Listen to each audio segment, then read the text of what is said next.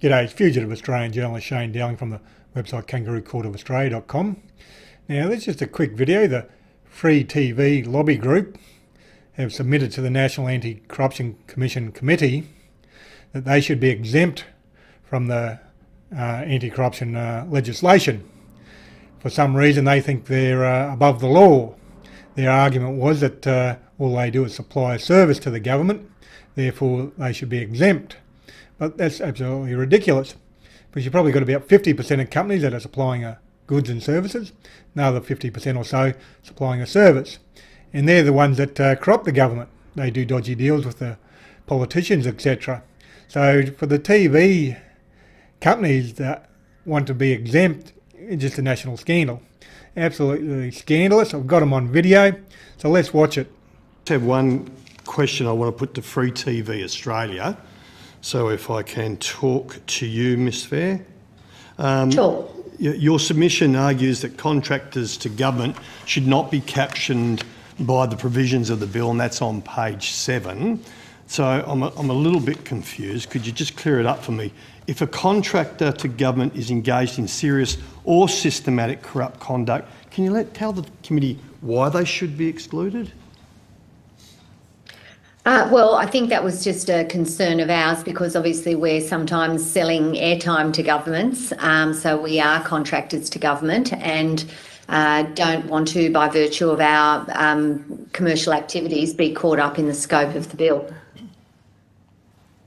I'm sorry, we're just selling services to the government. Because you're selling services to anyone who just sells any goods or services to the government will potentially come within the scope of that definition, and so we believe it's overly broad. I understand your concern. You're saying you don't want people who actually have an incentive to bring about corrupt practices. I'm saying there needs to be some further thought, because pretty much anyone who interacts with government will be caught within the scope of this bill. I just have to say this. I can't leave it as a thought. Thanks, Ms Fair, but I'm going into Senate estimates round 52 in the next week, and I'm so excited.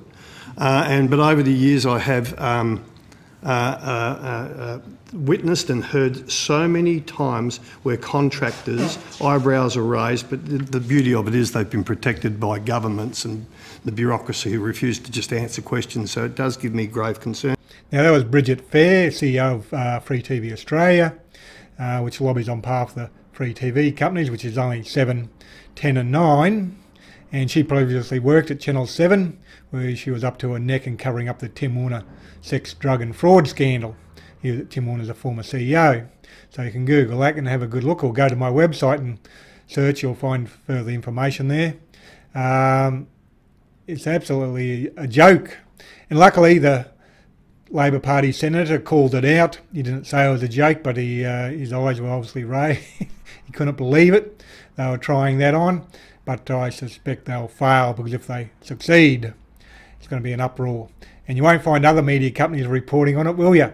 Only me. And I've called this Media Chunk.